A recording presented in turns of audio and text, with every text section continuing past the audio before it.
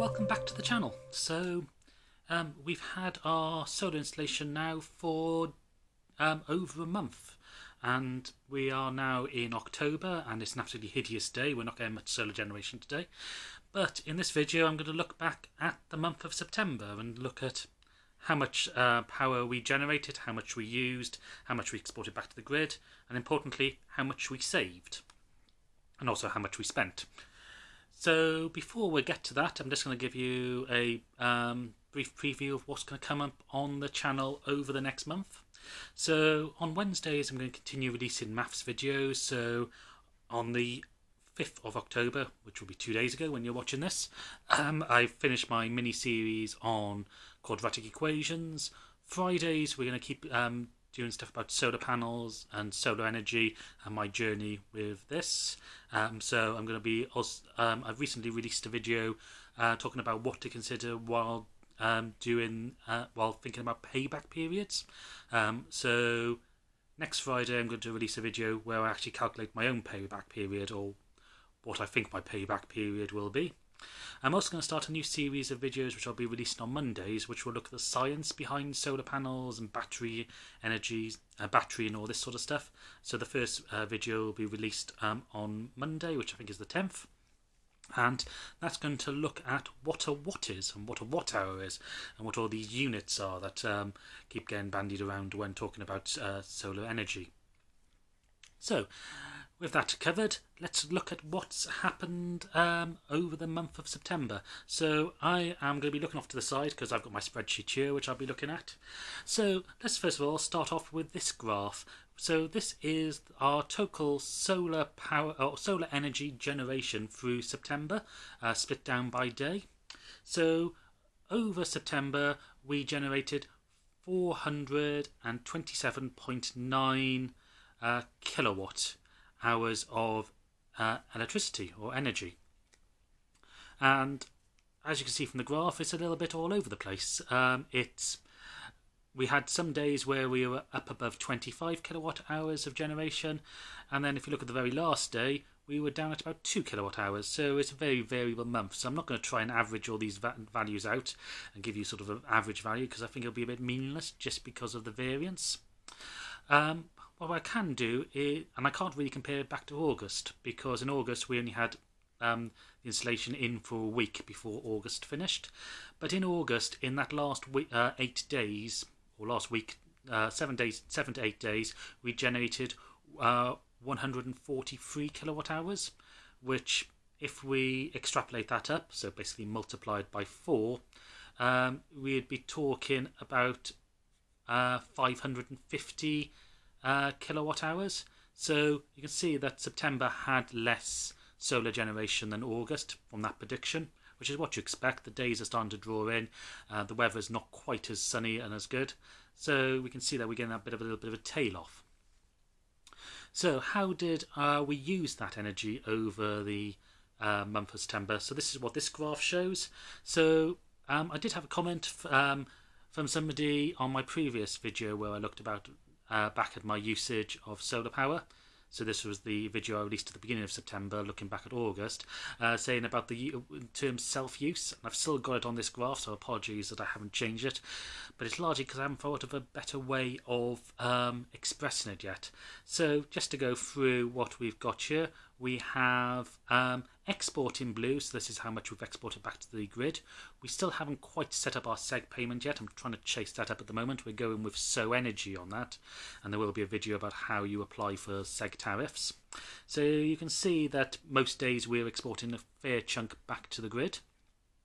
The red is our import, so this is calculated from using our smart meter and seeing how much we're spending each day on importing electricity. So you can see that for most days the import is incredibly low. It's a few tenths of kilowatt hours, except for the very last day, and I'll come to that later.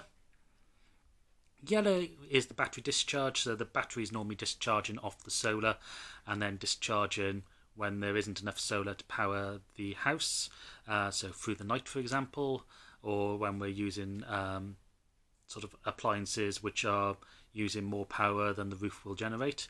I probably should say that remember we have got a 4.68 kilowatt system on the roof.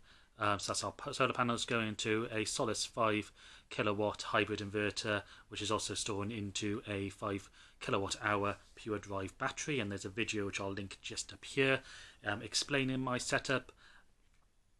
And then we've got this idea of self-use. So this is power that we're generating from the roof and we're using at the same time. So if there's sufficient power from the roof to power whatever we are using, say the oven, that goes into the self-use. So you can see that our self-use is actually quite small compared to our generation. So most of the times we are still using power that's saved in the battery. So we still need to make some lifestyle changes to basically maximise that and not discharge the battery as much. But we are generating a lot from the battery, and as you see, we haven't got that much input from the grid. So what happened on the final day? My partner's parents are coming to visit. We had a fry up in the morning, and instead of cooking it in the frying pan, I decided to cook it in the grill. We didn't have any sun, it was a rainy day, so we weren't getting any power off the roof, which meant we didn't really charge a battery. So we ended up discharging the battery and then having to import a lot of power that day through the whole day, and that's why we used had such a large amount of import on that day. To put things into perspective, throughout the month of September, we use 189 kilowatt hours of electricity, of which 177 was generated ourselves, so generated from the roof and used, or generated and stored and then used. Which meant then we exported quite a lot back to the grid, and I can't actually see how much we exported back to the grid, but doing the maths quickly in my head, that must be about 250 kilowatt hours was exported back to the grid. So the big question is, how much does that cost and how much did that save?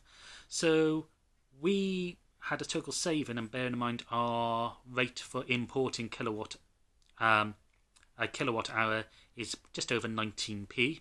So that's how much we're saving for each kilowatt hour that we generate ourselves and use. So that gave us a month saving of £34.70. We imported from the grid 11.74 kilowatts, which came to a sum total of £2.30, and actually most of that, over a pound of it certainly, was just in the last day when we had to use 5 kilowatts hours purely from the grid. So up and for the other 29 days we'd only used £1.30, so that's a good saving. So now we can also look back at getting the savings that we've had since we've had the installation, which was back on the 24th of August. So between the 24th of August and the 1st of October, we have saved a total of not £48, what is it? It is £43.15. And we spent a sum total of £2.72 on grid import. And again, I should stress that is also not including our standing charge, which we don't have any control over. So that sort of gives an idea. If we sort of divide the amount we are saving per day, we're saving about £1.20 a day at the moment on electricity, which is what we expect. We are users of about 6 kilowatt hours a day at that 19 roughly p is about £1.20. So we're in line with that, which means that over a year we're in course to save about £450 on electricity, and then hopefully we'll get about £150 of seg as well, making our payback per year at about £600. One thing we have got is, and this will be another video that will be released this month, is there's a video up here to me unboxing a Karlstein infrared heating panel, and we've been using that, getting used to using it, so that obviously works off the electricity.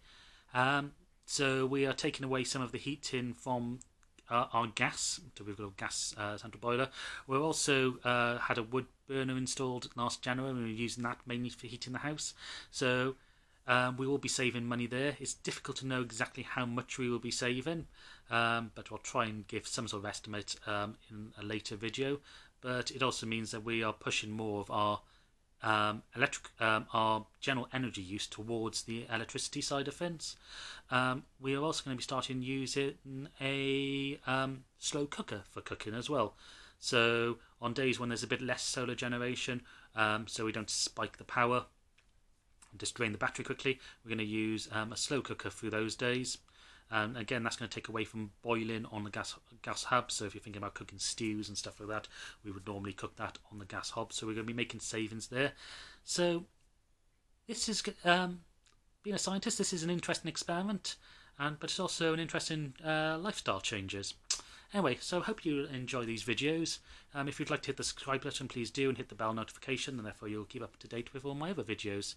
If you know anybody who is looking at getting solar panels, I know a lot of people out there are, from the amount of comments I'm getting and questions, please point them into the direction of my videos and ask them to subscribe. Help me build this channel up, and let's see where it all goes. Anyway, I'll see you again in the video very soon.